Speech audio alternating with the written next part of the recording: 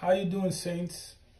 My name is Emmanuel, and the testimony I'm going to be sharing with you today is a true story of what happened when I stood outside the gates of hell. I know many of you've probably seen many hell testimonies, and they were graphic, and there were certain things that the Lord revealed to his servants about that place called hell. But what I'm going to be telling you is a true testimony of what happened to me when I ended up outside of the gates of hell. It started one night. This happened about a year ago. If I could put it, it happened around March 2019, this experience that I had.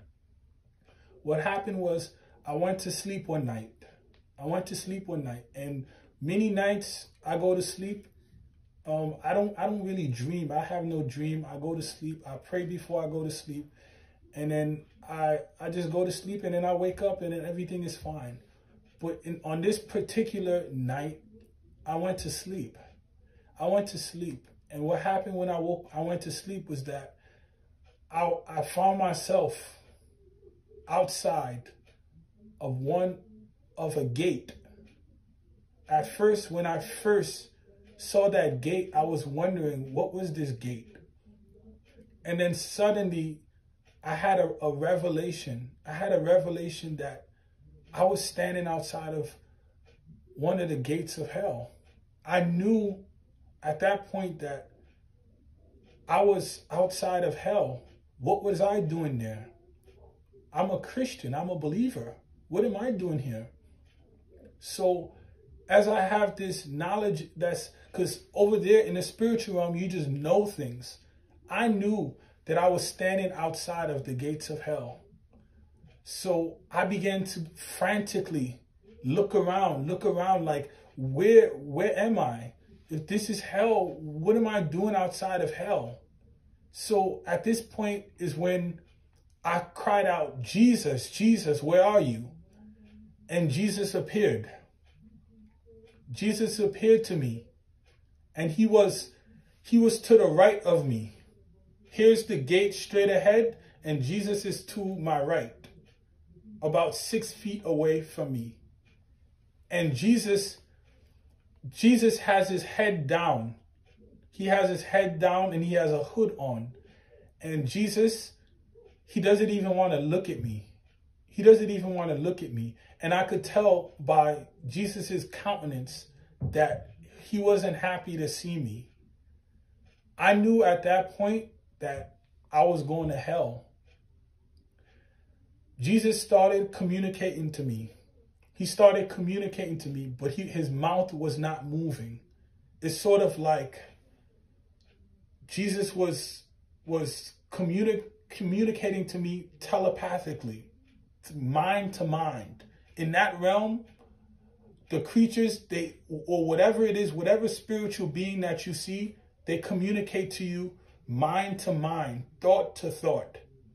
Jesus was communicating to me. And what I got from what Jesus was letting me know was that he was letting me know that my life on earth was over. My life on earth was over. And I was getting ready to go to hell. And that this place that I was getting ready to go into, it was my portion. It was my reality. It was what I had sown, or what I had accrued while down here on this earth. So as Jesus is talking to me, and he's telling me that the wages of sin is death. This is what I believe he's conveying to me by what he's saying to me. Because Jesus, you just know, when you're in the presence of Jesus, you know what he's saying to you. You know that this is God. This is the Lord God. This is God Almighty. You just know things. And at that point, I knew that I was going to hell. And I was shocked. I knew I was going to hell, and that this was my portion, and I was going to hell. This was my reality. I began at this point to plead to Jesus. About why I should not go to hell and to give me another chance. Give me another chance, Lord Jesus. Please, Lord Jesus, give me another chance. That's all I could think about and all I could say. As I was thinking, he knew my thoughts.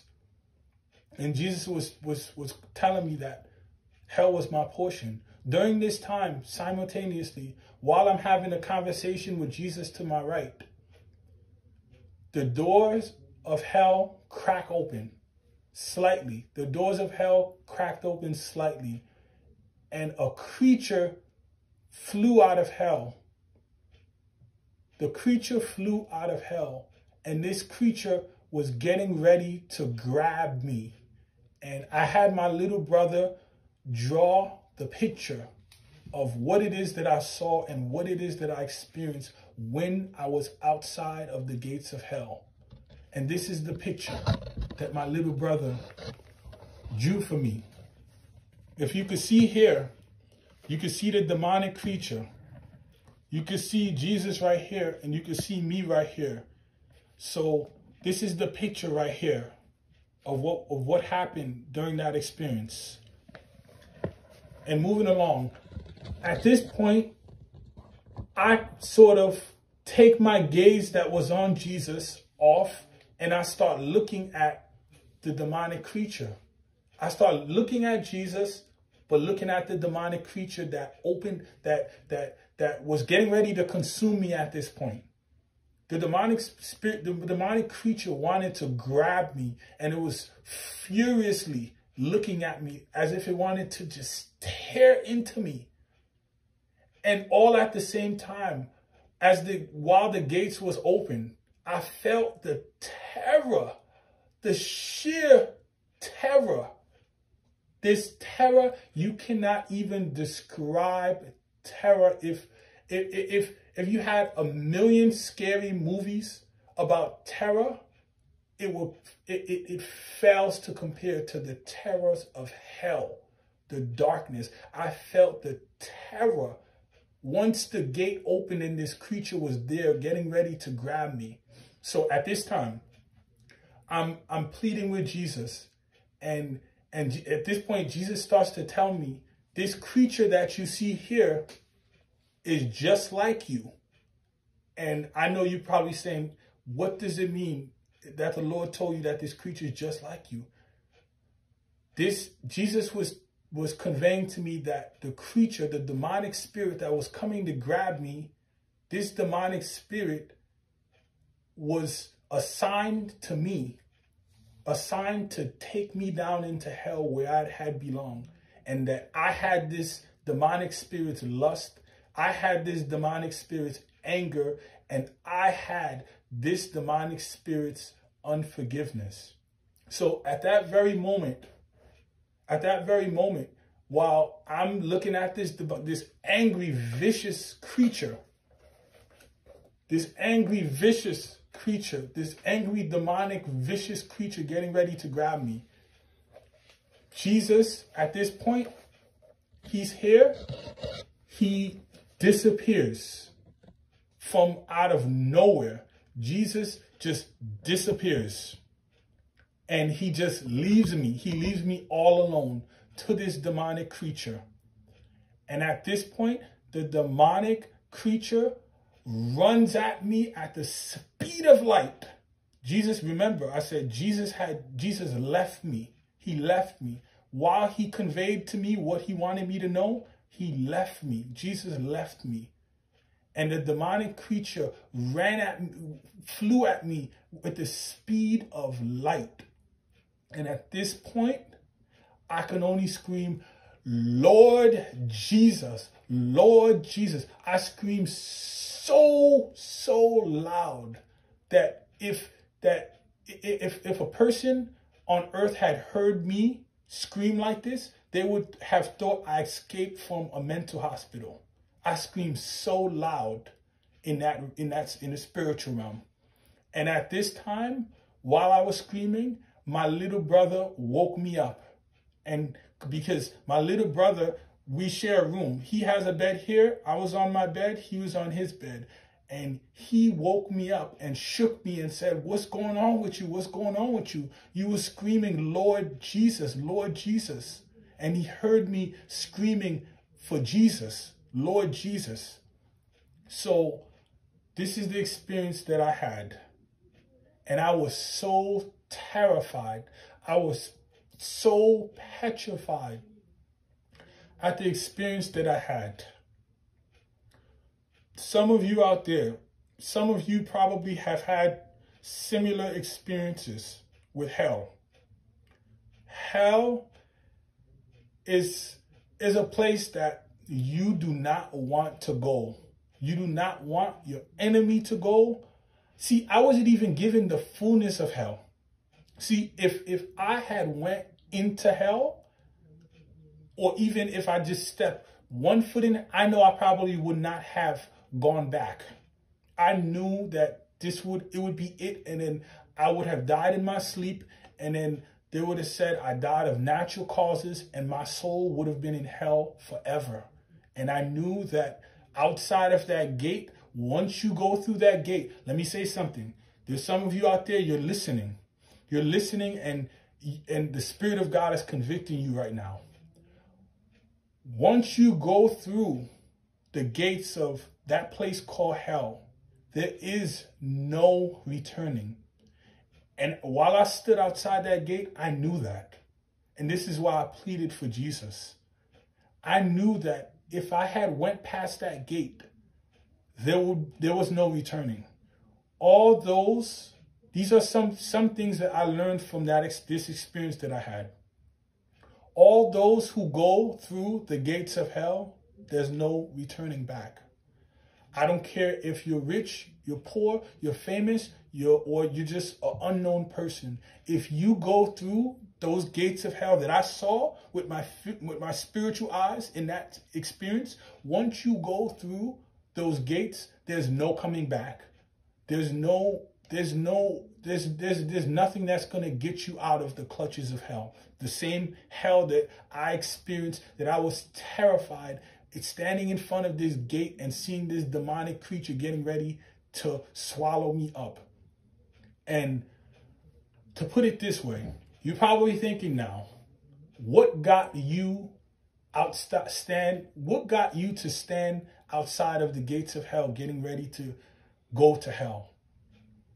What got me on the road to hell was unforgiveness. There are many of you out there, you're Christians. Someone has wronged you, and in your heart you're angry, and that anger festers into bitterness. I was a very angry man, a very angry young man, because, I had issues with my grandmother at this time. And, I had been arguing with her, and I felt like God judged me. And at this moment, hell was my portion. My time was up, and I was getting ready to go to hell. There are people in hell. I want you guys to listen to this. There are people in hell that they were not necessarily bad people. They paid their taxes. They did everything that, you say, that's a good person right there. Maybe they fed the poor, but they didn't fully surrender over their life and their will and their actions to Jesus Christ. And I felt like I didn't fully give everything over. I didn't give God my anger. I didn't give God my frustration. I didn't give God my pain. And as a result, I held on to bitterness and anger and unforgiveness. And this is what led me outside of the gates of hell. And like I said, I was a Christian. I went to church faithfully. I studied the Bible. I preached, I did many things. But yet when I died, I found myself standing outside of the gates of hell. It's one thing. You can be in church and you can do all great works, signs, miracles, prophecies, but yet if there's something in you, let me repeat, if there's something in you that gives the devil legal rights and a legal hold over your life, at the time where you die, you're going to hell. What I realized from this experience is that it does not take much to go to hell. Let me repeat that. It does not take much to go to hell. What I got standing outside of that gates of hell was that hell is a place, a dreadful, sorrowful place where those that go down forever have the memories of their life down here on earth. Because at this point, when I stood outside the gates of hell, I knew things. I remembered my family. I remembered life on earth. But yet, all of that was nothingness. It was judgment time. It was personal accountability for sin. I knew that I had died, and this was it. So this testimony, this true testimony, I know it's going to reach someone out there. It's going to reach someone out there, someone who's probably a Christian, but you're kind of back and forth with the Lord. Sometimes you're hot, and then sometimes you're lukewarm, and then sometimes you're just not all for God. I want you to be on fire for God, because hell is real. Hell is a real place. It's a place that after death, a sinner is confined to hell. Hell is a real place. I cannot stress that. Hell is a real place. Many of you probably seen testimonies. You've probably seen people go deep in depth. I wasn't given that.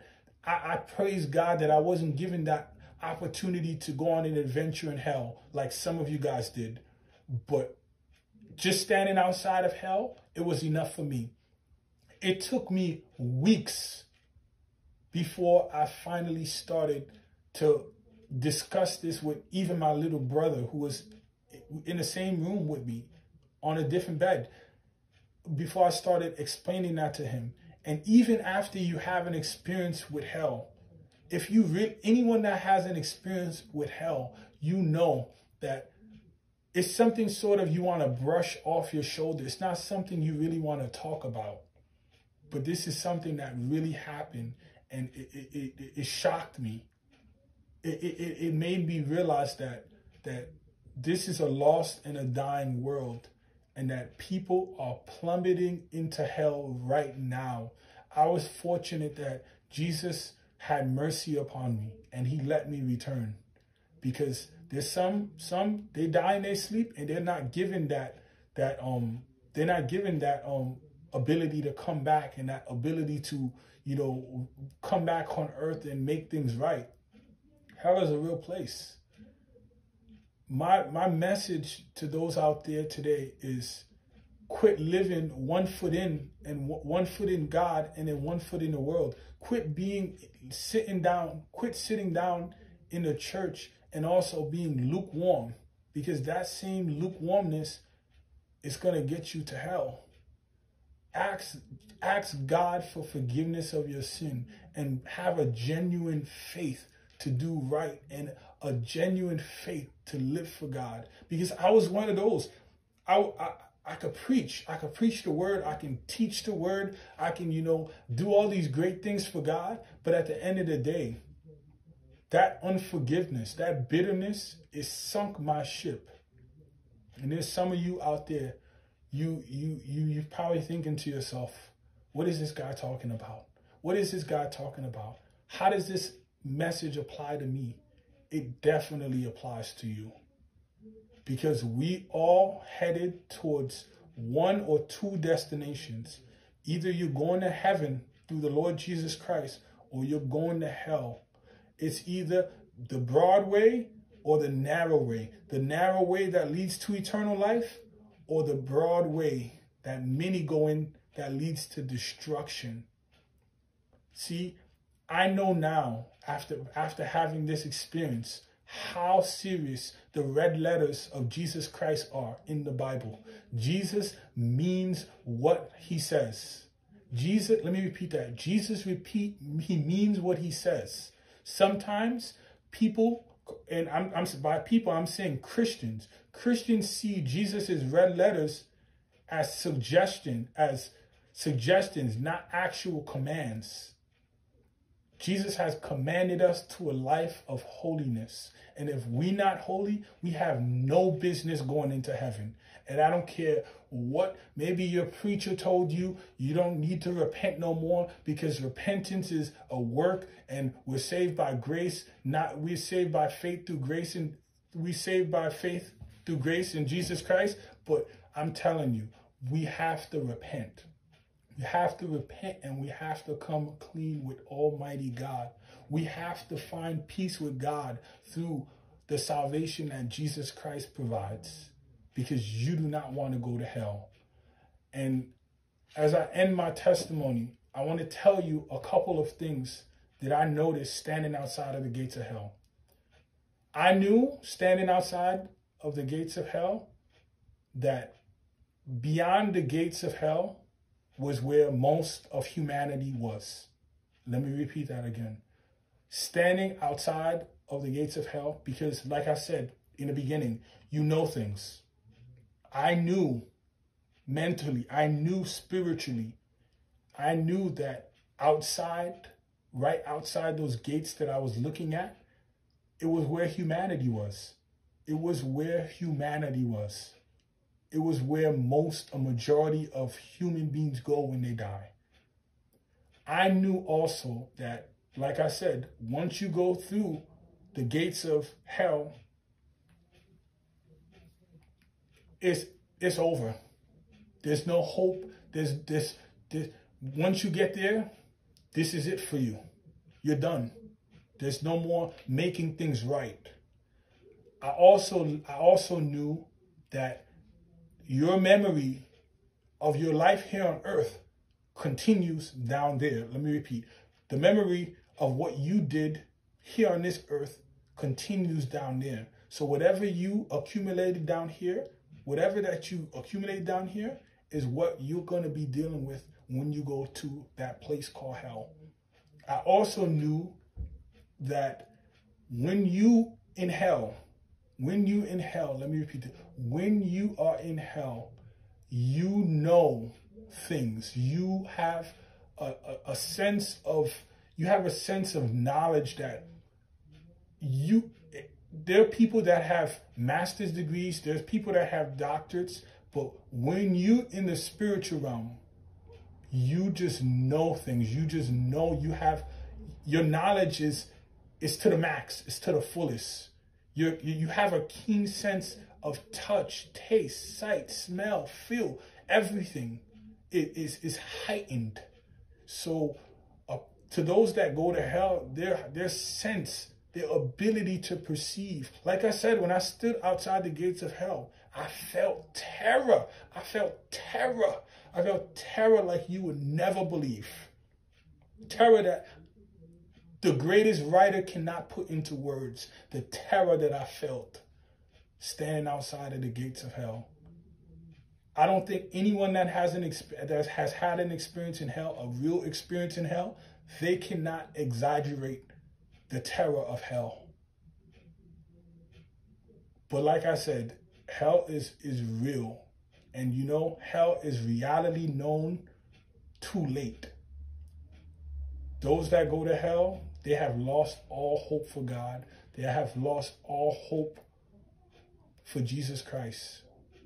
So right now, where you are, wherever you are in the world, where you listening to this testimony, or maybe you stumbled into YouTube and you found this video and you just been wondering, is there a hell? There most definitely is a hell. And I experienced it.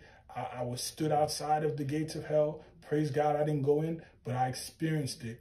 And if you can't see that what I'm saying is true and that this is a reality and this is where most people, when they take their last breath, they go, I don't know what will ever convince you that this place is real and that you need to give your life to Jesus Christ right now. The Bible talks about how, behold, now is the accepted day of salvation. Not in 10 minutes, not in the next day, not in 2 weeks, but now.